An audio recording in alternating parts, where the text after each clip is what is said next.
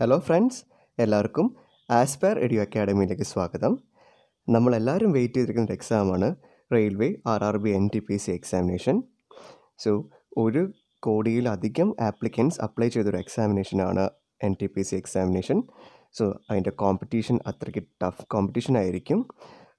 So ഇന്നത്തെ ഒരു സെഷനിൽ ഞാൻ RRBയുടെ പ്രീവിയസ് ഇയർ ക്വസ്റ്റ്യൻ പേപ്പറും അതിൻ്റെ റിലേറ്റഡ് ഫാക്ട്സുമാണ് ഡിസ്കസ് ചെയ്യാൻ പോകുന്നത്. സോ നമുക്ക് ക്വസ്റ്റ്യനിലേക്ക് പോകാം. First question, which country celebrates its Independence Day on January 4th? Which country celebrates its Independence Day on January 4th? Options, Pakistan, Malaysia, Myanmar, Indonesia. So, right answer, Myanmar ആണ്.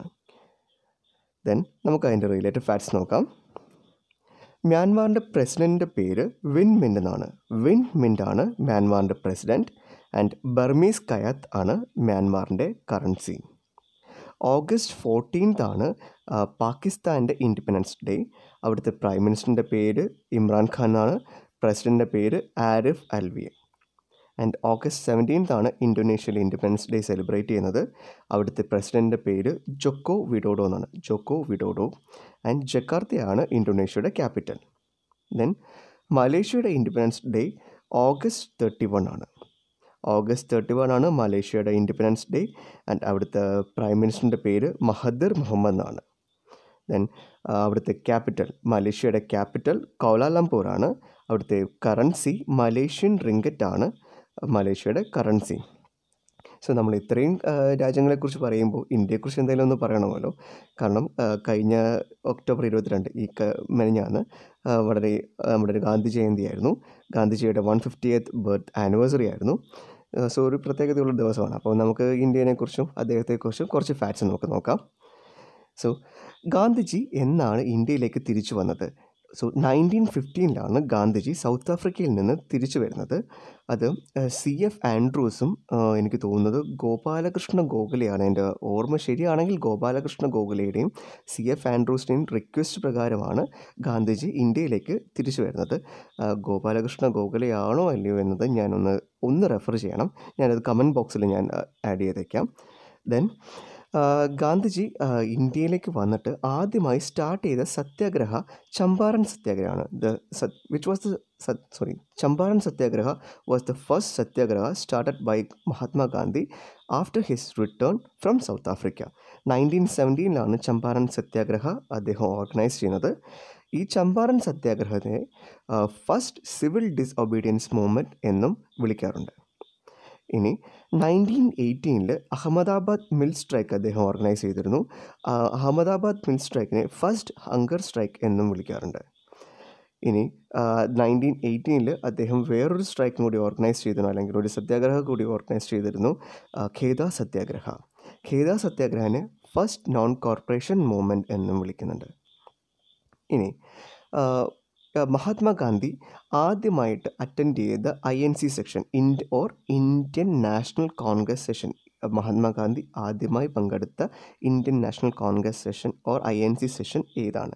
1901 കൽക്കട്ട സെഷനാണ് മഹാത്മാഗാന്ധി ആദ്യമായിട്ട് പങ്കെടുത്ത INC session. ഇനി മഹാത്മാഗാന്ധി ആകെ ഒരേ ഒരു INC session മാത്രമേ പ്രിസൈഡ് ചെയ്തിട്ടുള്ളൂ. അദ്ദേഹം പ്രിസൈഡ് ചെയ്ത സെഷൻ 1924 ബെൽഗാവ് സെഷനാണ്. ശ്രദ്ധിക്കണം, തെറ്റിപ്പോയത്. അദ്ദേഹം പ്രിസൈഡ് ചെയ്ത ആകെ ഒരേ ഒരു സെഷൻ മാത്രമാണ്, അത് 1924 ബെൽഗാവ് സെഷനാണ്. അദ്ദേഹം ആദ്യമായി പങ്കെടുക്കുന്ന INC സെഷൻ 1901 കൽക്കട്ട സെഷനാണ്. ഇനി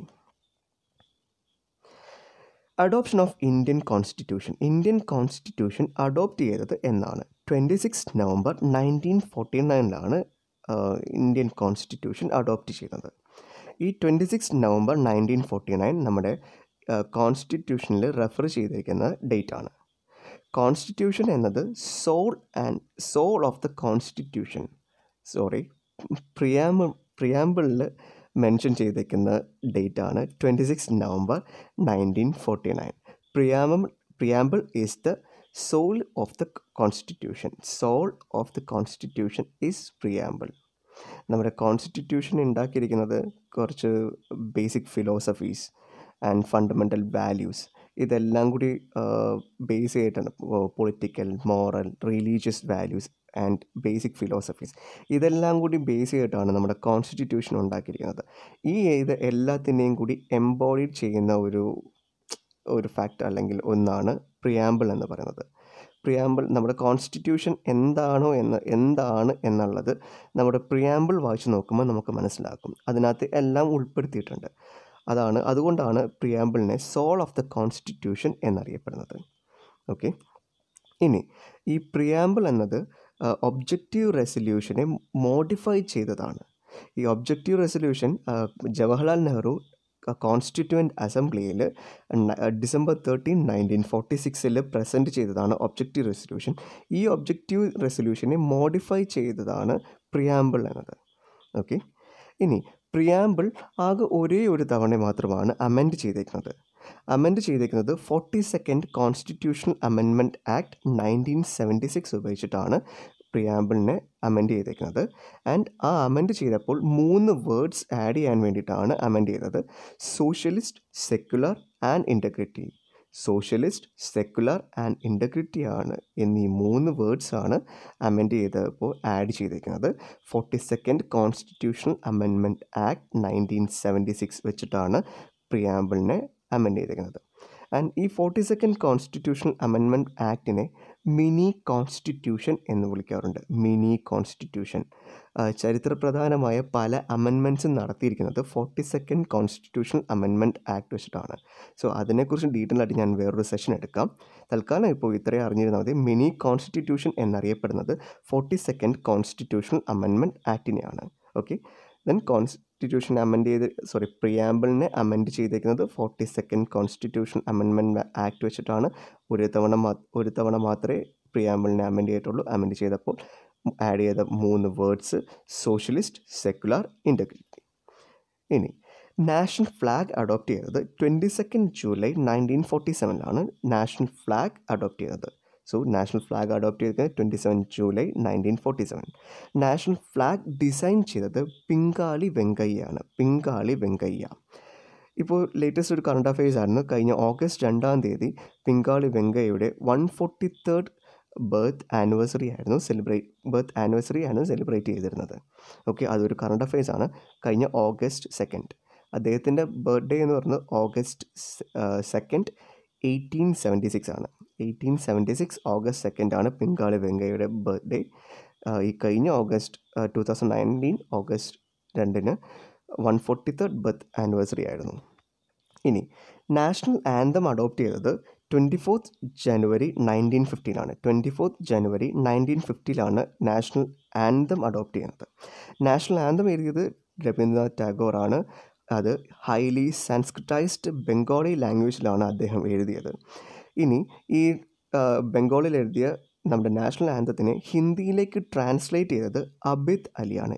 ABID അബിദ് അലിയാണ് ഹിന്ദിയിലേക്ക് ട്രാൻസ്ലേറ്റ് ചെയ്തത്. ഇനി national anthem was first sung. ആദ്യമായി നാഷണൽ ആന്തം പാടിയത് 1911 കൽക്കട്ട സെഷനിലാണ്. 1911 കൽക്കട്ട സെഷനിലാണ് ആദ്യമായിട്ട് നാഷണൽ ആന്തം പാടുന്നത്. ഓക്കെ, ഇനി official time duration of national anthem is 52 seconds. 52 seconds ആണ് നാഷണൽ ആന്തത്തിൻ്റെ ഒഫീഷ്യൽ ടൈം ഡ്യൂറേഷൻ. ഈ 52 സെക്കൻഡ്സിൻ്റെ പ്രത്യേകത എന്ന് പറയുന്നത് നാഷണൽ ആന്തത്തിൻ്റെ ആ റിതം അവസാനിക്കുന്നത്, എൻഡ് ചെയ്യുന്നത് ഒരു 52 സെക്കൻഡ് ഡ്യൂറേഷനാണ് ആ റിതം. അതുകൊണ്ടാണ് ഒബ്വിയസ്ലി നാഷണൽ ആന്തം അതിൻ്റെ ടൈം ഡ്യൂറേഷൻ 52 seconds എന്ന് പറയുന്നത്, അല്ലെങ്കിൽ എന്നായി വെച്ചിരിക്കുന്നത് ഒഫീഷ്യൽ ടൈം. ഇനി ഇത് 52 സെക്കൻഡ്സിൽ കൂടാമോ എന്ന് ചോദിക്കുവാണെങ്കിൽ അതെ, കൂടുന്നതിൽ തെറ്റൊന്നുമില്ല. ബട്ട് ഒഫീഷ്യൽ ടൈം എന്നത് 52 seconds ആണ് national ആന്തത്തിൻ്റെ official time duration. Okay, then national song adopt ചെയ്തത് 24th January 1950 24th January 1950 national song adopt ചെയ്യുന്നത്. നാഷണൽ സോങ് രചിച്ചത് അല്ലെങ്കിൽ എഴുതിയത് ബങ്കിം ചന്ദ്ര ചതോപാധ്യായ അല്ലെങ്കിൽ ബങ്കിം ചന്ദ്ര ചാറ്റർജി എന്ന് അദ്ദേഹത്തിന് അറിയപ്പെടാറുണ്ട്. ഓക്കെ, ഇനി 1882 പബ്ലിഷ് ചെയ്ത അദ്ദേഹത്തിൻ്റെ ആനന്ദ് മഠ് എന്ന നോവലിലാണ് അദ്ദേഹം വന്ദേ മാതരം അല്ലെങ്കിൽ നാഷണൽ സോങ് ആദ്യമായിട്ട് എഴുതിയത്. ഓക്കെ, ഇനി നാഷണൽ സോങ് ആദ്യമായിട്ട് പാടിയത് 1896 കൽക്കട്ട സെഷനിലാണ്. 1896 കൽക്കട്ട സെഷനിലാണ് നാഷണൽ സോങ് ആദ്യമായി പാടുന്നത്. അത് പാടിയതും രവീന്ദ്രനാഥ് ടാഗോറാണ്. ഓക്കെ, അത് തിരിഞ്ഞൊന്നും പോകരുത്, ജസ്റ്റ് ഞാൻ പറഞ്ഞെന്നുള്ളൂ, അത് റെലവൻ്റ് അല്ല, ജസ്റ്റ് പറഞ്ഞു എന്നേ ഉള്ളൂ. ഓക്കെ, നമുക്കിനി അടുത്ത ക്വസ്റ്റ്യനിലേക്ക് പോകാം. Who developed polio vaccine? Who developed polio vaccine? Options: Marie Curie, Jonas സാൾക്ക്, Luis Pasteur, Alexander Fleming. Answer is Jonas സാൾക്ക്. Jonas സാൾക്കാണ് polio vaccine കണ്ടുപിടിച്ചത്. ഓക്കെ, നമുക്കതിൻ്റെ റിലേറ്റഡ് ഫാക്ട്സ് നോക്കാം. Marie Curie. Marie Curie develop ചെയ്തത് x-ray ആണ്. And അവർ വേറെ develop ചെയ്തത് radio activity. Radio activity develop ചെയ്തത് Mary ക്യൂറിയാണ്. X-ray develop ചെയ്തത് Mary ക്യൂറിയാണ്. അതുപോലെ തന്നെ മേരി ക്യൂറിയും അവരുടെ ഹസ്ബൻഡ് പിയറി ക്യൂറിയും കൂടി ചേർന്നിട്ടാണ് പ്ലൂട്ടോണിയവും റേഡിയോവും കണ്ടുപിടിച്ചത്. പ്ലൂട്ടോണിയവും റേഡിയോവും കണ്ടുപിടിച്ചത് മേരി ക്യൂറിയും അവരുടെ ഹസ്ബൻഡുമായ പിയറി ക്യൂറിയും കൂടിയായിരുന്നു. ആൻഡ് എക്സ്റേ ഡെവലപ്പ് ചെയ്തത്, റേഡിയോ ആക്ടിവിറ്റി ഡെവലപ്പ് ചെയ്തത് Mary ക്യൂറിയാണ്. And Marie Curie is the first women to get A Nobel prize in physics. ഫിസിക്സിലെ Nobel prize നേടുന്ന ആദ്യത്തെ വനിത Mary ക്യൂറിയാണ്. And she is the first person to claim Nobel prize twice. Marie Curie is the first person to claim Nobel Prize twice, and she is the first woman to get a Nobel Prize in physics. Okay, she developed X-ray, radioactivity, and along with her husband Pierre Curie discovered plutonium and radium. Okay, then Louis Pasteur. Louis Pasteur കണ്ടുപിടിച്ചത് pasteurisation എന്ന process കണ്ടുപിടിച്ചത് Luis Pasteur ആണ്. And the famous rabies vaccine കണ്ടുപിടിച്ചത് Luis Pasteur ആണ്. ആന്ത്രാക്സിൻ്റെ vaccine കണ്ടുപിടിച്ചതും Luis Pasteur ആണ്. And ഇവിടെ ഒരു current affairs കൂടി ഉണ്ട്. വേൾഡ് റാബീസ് ഡേ എന്നത് 28 സെപ്റ്റംബർ ആയിരുന്നു. കുറച്ച് ദിവസങ്ങൾക്ക് മുന്നെയാണ്. 28 സെപ്റ്റംബർ ആണ് വേൾഡ് റാബീസ് ഡേ. അത് മറക്കരുത്. യൂഷ്വലി ഇങ്ങനത്തെ കാര്യങ്ങളൊക്കെ ചോദിക്കാറുണ്ട്, important days in A month, അതൊക്കെ ചോദിക്കാറുള്ളതാണ്. So world rabies day September 28 ആണ്. റാബീസ് വാക്സിൻ കണ്ടുപിടിച്ചത് ലൂയിസ് പാസ്ചർ ആണ്. പാസ്ചറൈസേഷൻ പ്രോസസ്സ് കണ്ടുപിടിച്ചത് ലൂയിസ് പാസ്ചർ ആണ്. ആന്ത്രാക്സിൻ്റെ വാക്സിൻ അതെല്ലാം ലൂയിസ് പാസ്ചർ ആണ്. ദെൻ അലക്സാണ്ടർ ഫ്ലെമിങ്ങിനെ കുറിച്ച് പറയുകയാണെങ്കിൽ പെനിസിലിൻ കണ്ടുപിടിച്ചത് അലക്സാണ്ടർ ഫ്ലെമിംഗ് ആണ്. From Penicillium notatum. പെനിസിലിയം നൊട്ടേറ്റത്തിൽ നിന്നാണ് അദ്ദേഹം പെനിസിലിൻ കണ്ടുപിടിച്ചത്. ആൻഡ് 1928 അദ്ദേഹം പെനിസിലിൻ കണ്ടുപിടിച്ചത്. ആൻഡ് അദ്ദേഹത്തിന് 1945 ആണ് മെഡിസിന് നോബൽ പ്രൈസ് കിട്ടുന്നത്. 1945 അദ്ദേഹത്തിന് നോബൽ പ്രൈസ് കിട്ടുന്നത് ഇൻ മെഡിസിൻ. ഓക്കെ, നെക്സ്റ്റ് ക്വസ്റ്റ്യനിലേക്ക് പോകാം. Which is the oldest dam in India? Which is the oldest dam in India? Options: Nagarjuna Sagar dam, Vaigai dam, Indira Sagar dam, grand അനിക്കട്ട് dam. So അതിൻ്റെ right answer grand അനിക്കട്ട് ആണ്.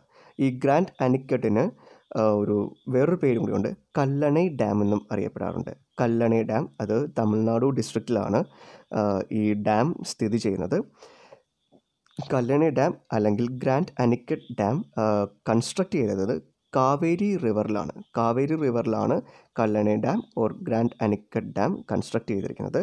അത് construct ചെയ്തത് 2nd century AD Karikala Chola എന്ന കിങ്ങാണ് ഈ Kallanai dam അല്ലെങ്കിൽ grand അനിക്കട്ട് dam construct ചെയ്തത്. And ഈ grand അനിക്കട്ട് ഡാമിന് ഒരു പ്രത്യേകത കൂടിയുണ്ട്. It is the 4th oldest dam in the world. It is the oldest dam in India as well as 4th oldest dam in the world. Okay. Then നമുക്ക് കുറച്ച് basic അതിൻ്റെ related ഫാക്ട്സിലേക്ക് പോകാം. Which is the oldest dam in the world? വേൾഡിലെ ഏറ്റവും oldest ആയിട്ടുള്ള dam കൊട്ടനാഹ് ബറാജ് എന്ന ഡാമാണ്. Or lake Holmes dam. കൊട്ടനാഹ് ബറാജ് or lake Holmes ഡാമാണ് oldest dam in the world. And ഇത് സ്ഥിതി ചെയ്യുന്നത് Syria. Okay. Then highest dam in India. ഇന്ത്യയിലെ highest dam എന്നത് Tehri ഡാമാണ്. Tehri dam ഉത്തരാഖണ്ഡിലാണ് ഉള്ളത്. And ഇത് ഭഗീരഥി റിവറിലാണ് കൺസ്ട്രക്ട് ചെയ്തിരിക്കുന്നത്. ഈ തെഹ്രി ഡാമിൻ്റെ വേറൊരു പ്രത്യേകത എന്നത് it is the 2nd highest in Asia. Tehri dam is the 2nd highest in Asia and highest dam in India? അപ്പോൾ തിരിഞ്ഞു പോകരുത്.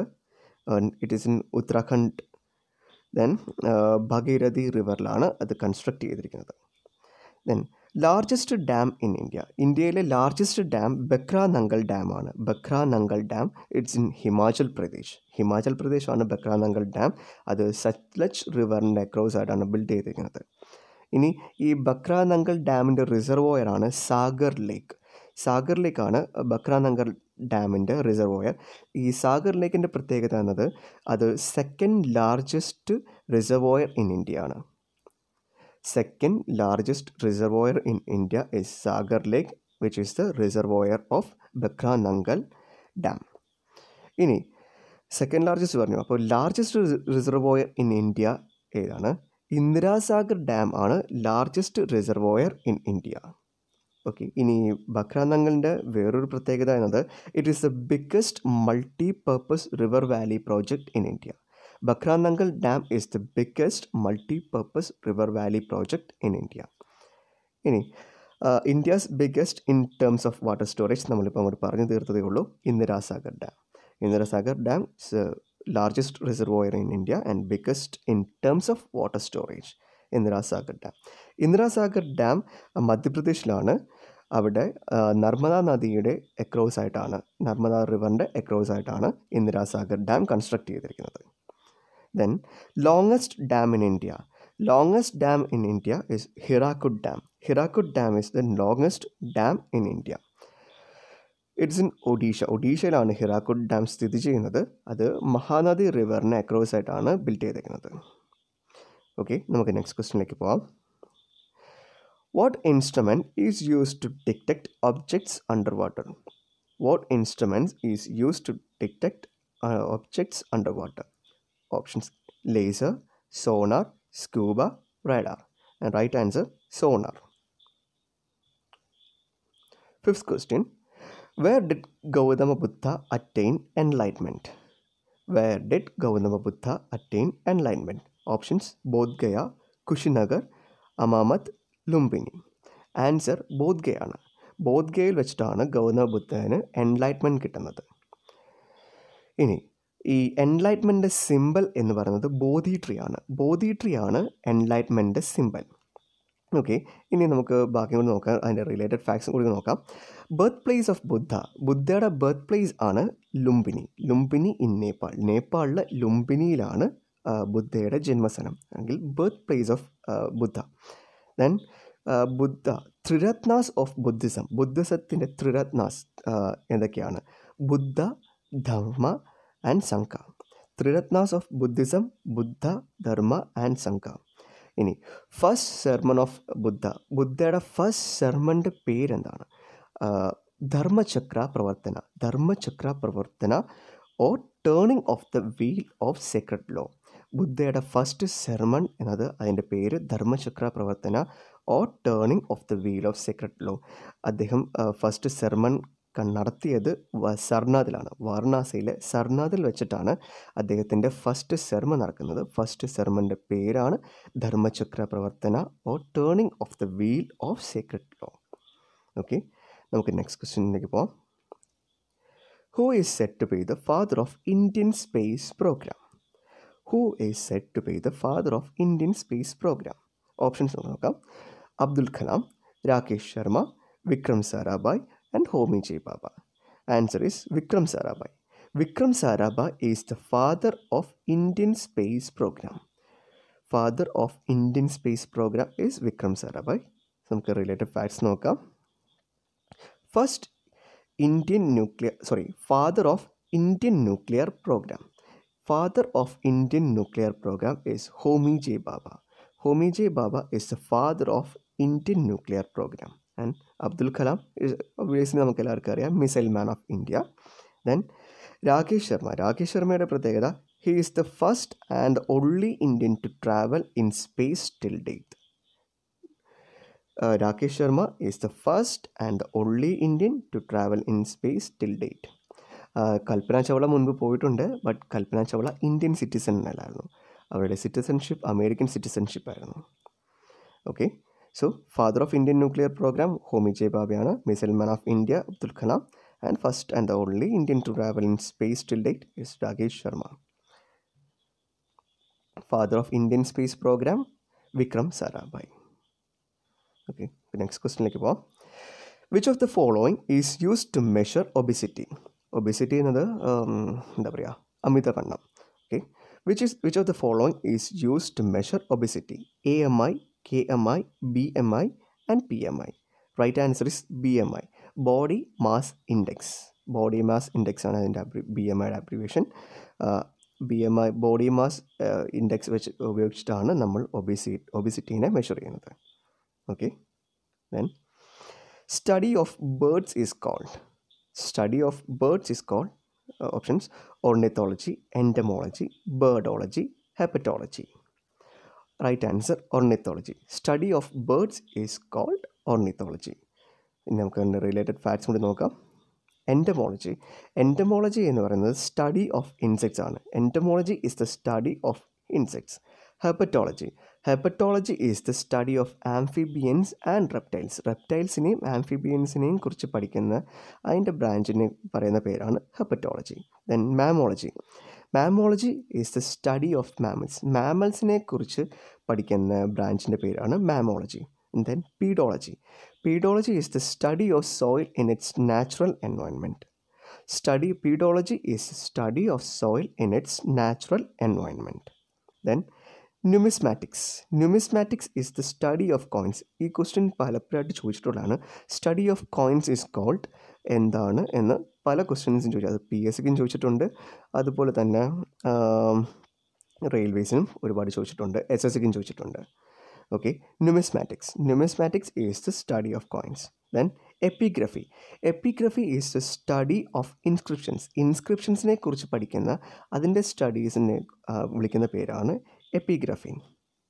ഓക്കെ, സോ ഞാൻ ഇന്നത്തെ സെഷൻ ഇപ്പോൾ ഇവിടെ വൈൻഡപ്പ് ചെയ്യാണ്. ഒരുപാട് ലെങ്തി ആയി കഴിഞ്ഞാൽ നമുക്ക് ബോറടിക്കും. സോ ഇതിൻ്റെ അടുത്ത സെഷനിൽ ഞാൻ ഇതിൻ്റെ കണ്ടിന്യൂഷൻ എടുക്കുന്നതായിരിക്കും. സോ അതുവരെ എല്ലാവരും നല്ലോണം പഠിക്കുക.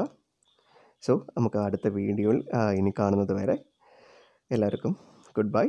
So all the best, study well, thank you.